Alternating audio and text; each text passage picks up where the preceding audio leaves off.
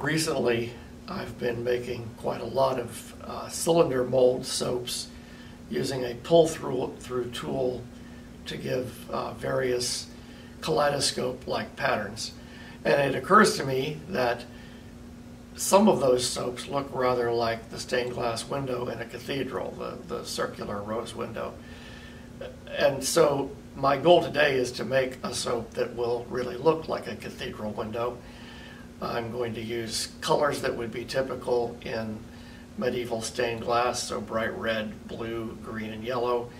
And then I'm going to frame that in a black rectangular mold by first pouring the cylinder and then embedding that in a rectangular loaf mold. I'm going to use the same mixture of oils for each of these three batches of soap, and I've calculated it as I normally do with soapcalc.net. So for the cylinder, I'm using a 33-ounce batch. That mold holds about 32 ounces of soap mixture, but because I'm going to be using 4 different colors and I may not have time to scrape the pitchers clean, I'm going to add an ounce just to be sure I have enough to fill the mold. And then once that is done, I can scrape the pitchers into a small mold and make a travel soap out of the remainder. So I'm using 20% coconut oil, 40% lard, 20% tallow, 4% castor oil, 16% high oleic sunflower oil. I know from experience that that makes a very nice hard bar of soap, but it's also quite slow to harden up while you're working with it. And so that'll be good for having enough time to pour this thing. I'm adding to that 2 teaspoons of sugar, which will improve the sudsiness, and then also 2 teaspoons of sodium lactate. Quite important in a cylindrical mold in order to make it easier to get the soap out of the mold when you're done. I'm not using any fragrance in the cylinder at all because I don't want to get any possibility of discoloration. I will be using fragrance in the black frame around it. And then for colors, I'm going to use bright red, bright blue, bright green, and bright yellow, which are colors that you normally see in a cathedral stained glass window. And all of these micas are from Nurture Soap. Half a teaspoon of Trial by Fire, that's a nice bright red, and then a 1/3 teaspoon of Brilliant Blue. For the green, I'm mixing half a teaspoon of Force of Nature with a 1/4 teaspoon of chrome green oxide, and that should give a nice, clear, bright green. And then for yellow, I thought that the Lemon Drop mica was a little light and the yellow vibrance was a little dark for what I wanted, so I'm going to be mixing those. So that will do the cylinder, the actual window. Then for the bottom of the mold, to give the very bottom of the frame, I'm using a 5-ounce recipe. Same recipe exactly except for the size, but I am adding frankincense and myrrh fragrance. This is from Nature's Garden. And the idea there is, since I'm creating a church window, it should smell somewhat like church incense. And then to make that soap black, I'll be using Nocturnal Mica from Nurture Soap. So what I will do is pour that layer on the bottom, let it harden up enough to support the weight of the cylinder, then put the cylinder on it, and then fill the mold the rest of the way. So the 3rd batch of soap to be made then is that remaining fill for the frame. Exactly the same recipe as the previous one, but this time using a little over 21 ounces of oils for the size recipe and increasing the amounts of everything else appropriately. And then that will surround the stained glass window cylinder and give the finished rectangular bar of soap. For the circular stained glass window looking soap, I'm going to use this cylinder mold made of silicone from Essential Depot. And then the pull-through tool is from Wild Plantanica. It is their 3-inch center mount bubbler design. It looks like the little tool you get with a solution for blowing bubbles at a kid's party or something like that. And that fits perfectly into this mold. Then that cylinder is the right size that I can put it horizontally in this loaf mold, also from Essential Depot. And so, as I said with the recipes, what I will do is pour a shallow layer of black as the bottom part of the frame, let that harden, and then lay this cylinder of soap into that, and keeping that centered, then I'll fill it to the top with the final batch of black batter. So that's the plan. I think I will record pretty much the entire process here, which is going to take a while. And so, particularly if you're an established soap maker, or if you just get bored, I will put the timings in the description below where you can jump ahead as you like. I probably will edit out the long periods of hand whisking. As I've said in previous videos, I have pretty much switched to using hand whisking entirely. I used to use a stick blender a lot, but I was getting too many bubbles in my soap. And some people are very good at stick blending and not having bubbles. I'm not. So I've gone back to the hand whisk, and that's not all that slow. So I have pre-moistened my colors with some of the high oleic sunflower oil. And my lye solution is at 110 Fahrenheit. My oils are at 94 Fahrenheit. So that's plenty cool enough. As I said, this is quite a slow-moving recipe anyway.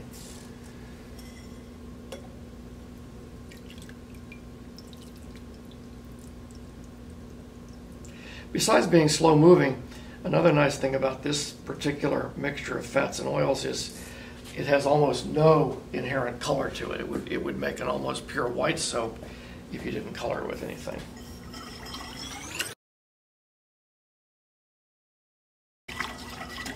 When you use lard, you often notice that it turns slightly pink when you first start mixing it. That's because of a preservative that they put into the lard. I guess if you rendered your own, you wouldn't see that. But that'll go away.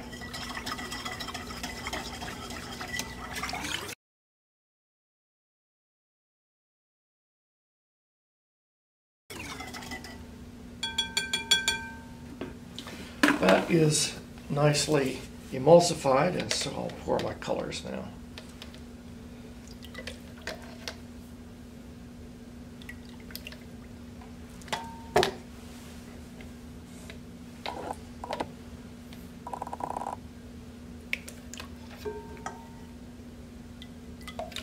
I'm going to try for approximately equal amounts of each color.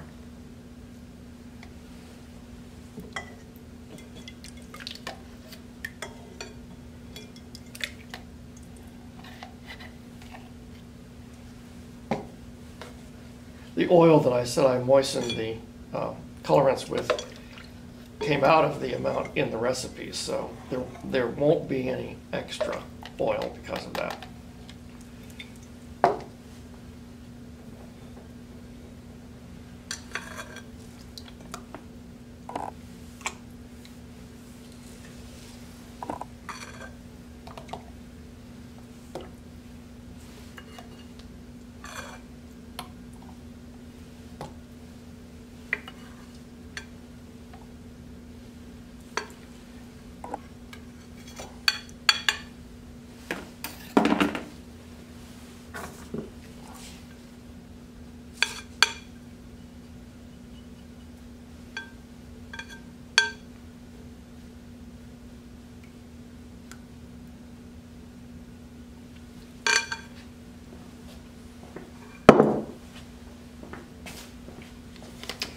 Now these are going to need quite a lot of hand whisking, so I will either fast forward it or edit some of that out.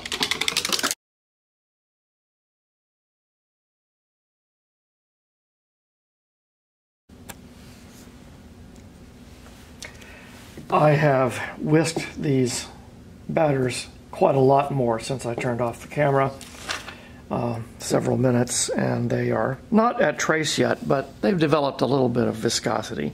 So I'm going to pour them now, and as I've done recently with these cylinders. I'm just going to pour it right down against the central column, and that will tend to center the soap. Hopefully I can see what I'm doing and you can too. I'm going to be right up against the camera here. I'm going to try for a couple of tablespoons per pour.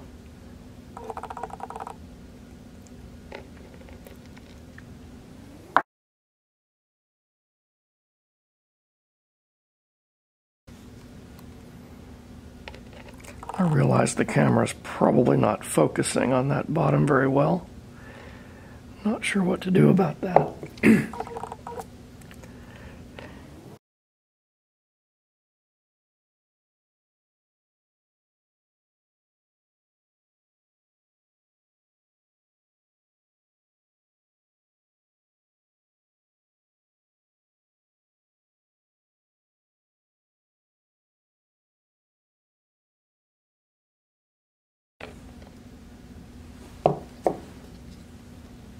This pouring method probably does not give, well, definitely doesn't give, as perfect concentric symmetry as would using squeeze bottles with an elongated snout on them from a cut-off pipette. On the other hand, I'm not too worried if these are not terribly symmetrical, simply because in a real stained glass window, which is generally pictures, the colors are not symmetrical on those. So maybe that's just an excuse for not going to the trouble of doing it the other way. But I'm not, at this point, regretting not doing that.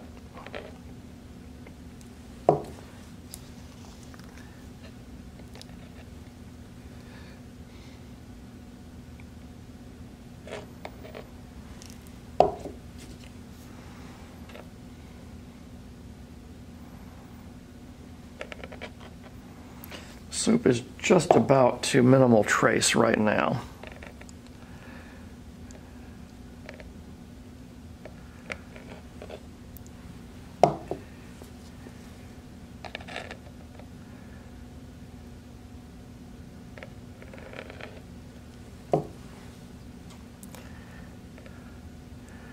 And at this point, I'm going to start watching the amount of remaining batter in each pitcher in case I'm using more of one than the other. For example, it looks right now like I've got a little more green left than I do red, so I'll try to go a bit more heavy on the green and a little lighter on the red in the next couple of pours.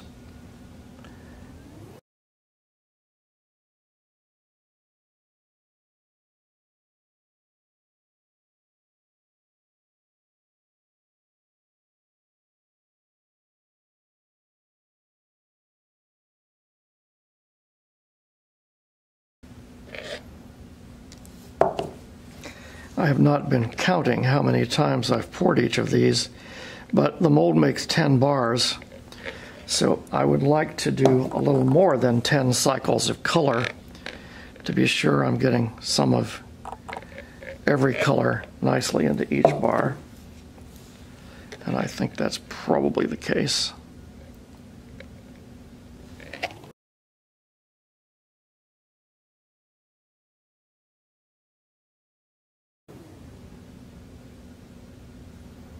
I'm going to try to fill this mold right to the top. Of course, when I take the tool out, that will lower the level of the batter just slightly, but I'd like to get as much height out of it as I can.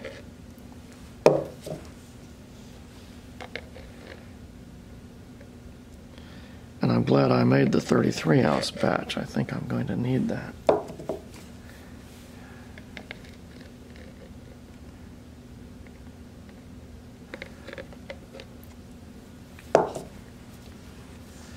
This will be the last of the yellow.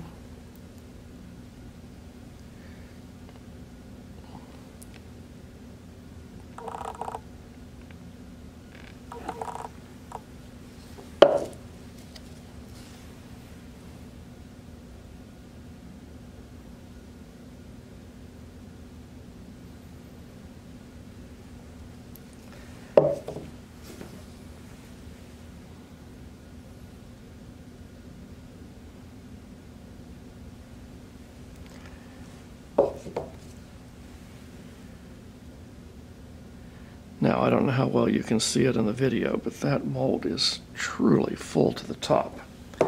So now I'm going to pull the tool out carefully, trying to keep it straight and centered.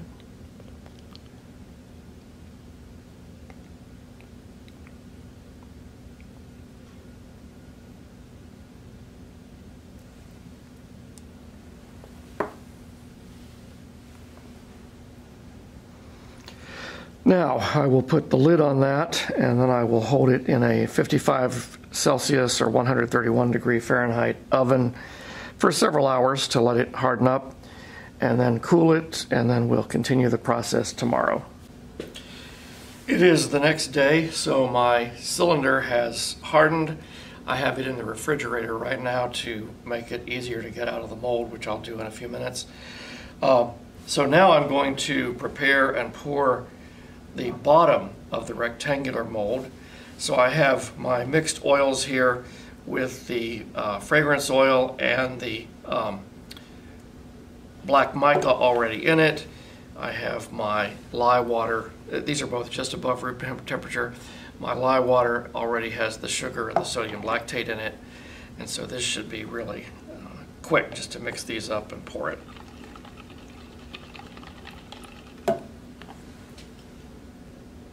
Forgot my gloves, duh.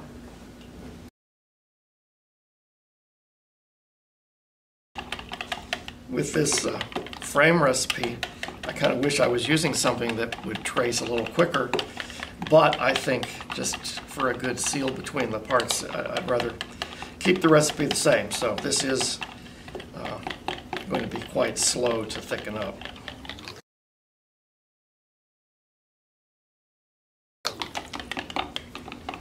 That's a good emulsion. I think I'm going to pour it now. So this is going to make a floor in the mold that is around ½ an inch thick, maybe a little bit less.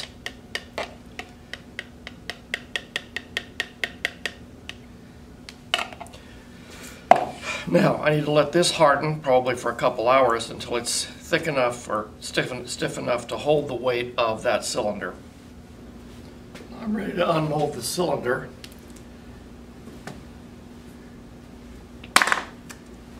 As I've done before, I'm going to push it through with some old colorant bottles. Oh, I need to loosen it first.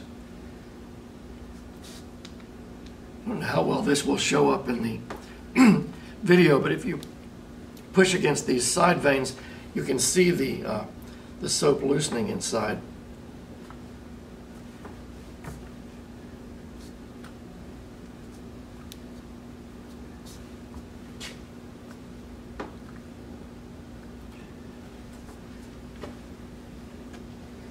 So by doing that, and also by using sodium lactate in the soap, there's usually no problem with getting it out of the mold.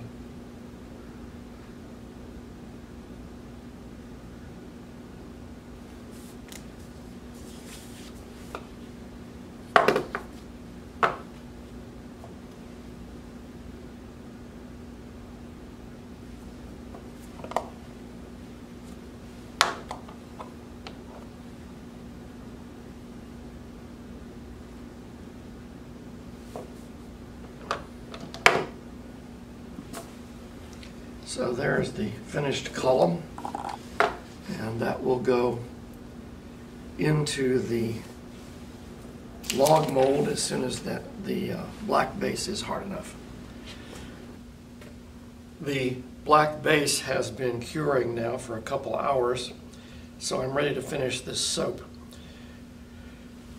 I have mixed the final recipe. It's exactly the same as the previous one, black with frankincense and myrrh scent, but of course a larger recipe.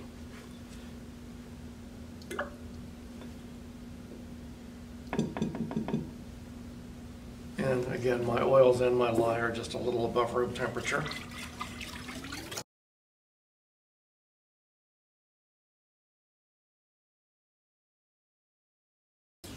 That's still pretty thin, but I'm going to let it sit for a little while. This cylinder pretty much exactly fits lengthwise into the mold. And it'll give about a 1/4 inch space on each side. So I don't want to just drop it in there. I think that base is still soft enough that that could be disastrous. So what I'm going to do instead is roll it in from the side so it just gently touches the bottom, and then turn it upright, and hopefully you can see that. Now, to center it in the mold sideways, I'm going to prop it with a couple of chopsticks just to keep it from rolling to one side or the other as I fill it, and then I'll pull the chopsticks out. I'm going to stir this a little more.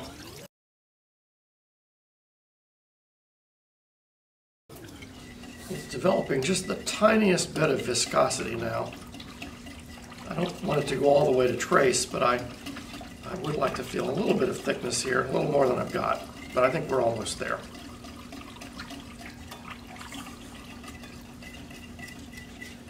Sure that's lined up nicely. That looks like it is. Let me move the camera. I whisked this quite a lot longer off camera. It's still pretty thin, and I think that's good. I want it to fill in all the cracks.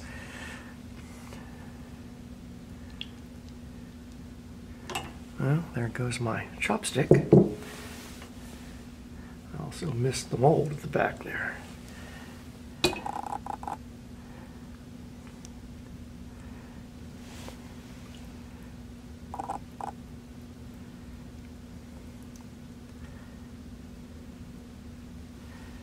There, that's a really full mold at this point. Now, I'm going to just let that sit there for a few minutes until it stiffens up enough that I can actually move it safely. Then I'll carry it to the oven and CPOP it at 55 Celsius, 131 Fahrenheit for a couple hours. But I think right now it's not safe to pick up and carry. The soap has cured overnight, and so it's ready to be unmolded and cut now.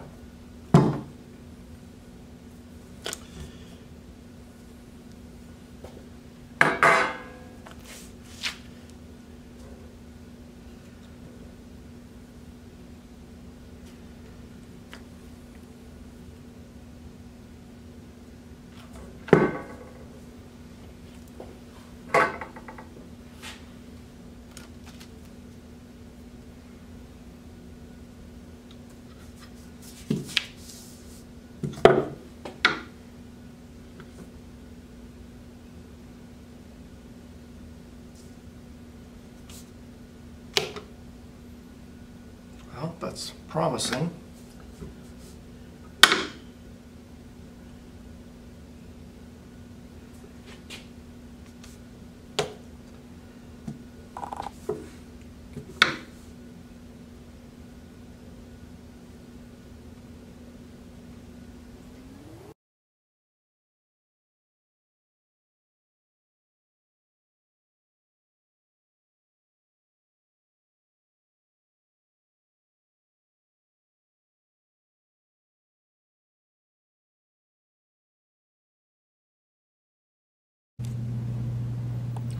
Here are the finished soaps. I like the window look. Obviously my bottom layer of black ended up a different shade from my upper layer, and I don't like that. I'm hoping as it cures and dries more that that'll become less visible, but I'm pretty sure that'll never really go away.